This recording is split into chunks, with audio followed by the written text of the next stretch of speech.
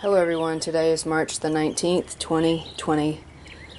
I want to encourage you to start some type of gardening for yourself. It can be something that is just grown in pots that you can move and be portable with, or you can get your own plot and do a more extensive garden. I went to Tractor Supply and I bought some new seeds, and I wanted to share them with you in hopes that you will do some things to prepare yourself to grow some of your own food if you need to. Up here at the top, these are organic heirloom Blue Lake bush beans,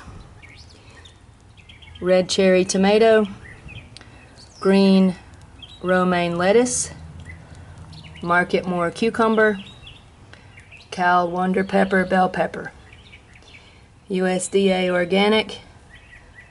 I'm not sure that it really is, but I try to look for those. And on the back it has the growing season and when to plant, and tells you directions for spacing out your plants, your seedlings, and approximate time to harvest and collect your food.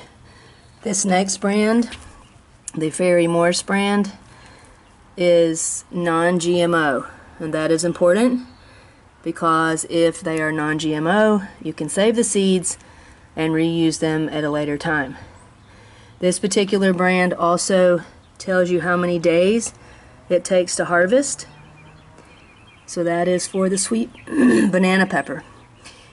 Cucumber garden bush pickle hybrid, non-GMO, 43 days.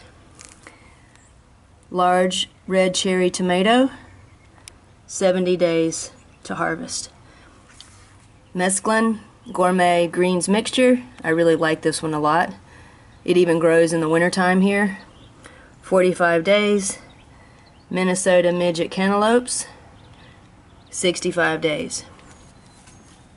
On the back of this brand, again, it has your best growing planting times, how to start your seeds, and the right dates for planting, and also spacing your plants a certain distance apart.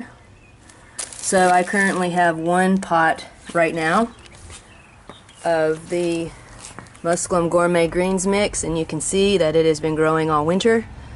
So I could pick a few leaves, rinse them off, and put them in a salad or on a sandwich or something like that, and I have something to eat. Is it going to save your life in a global catastrophe? Probably not, but you'll be better off than some people. I hope everyone's having a great day. Be safe. Take care.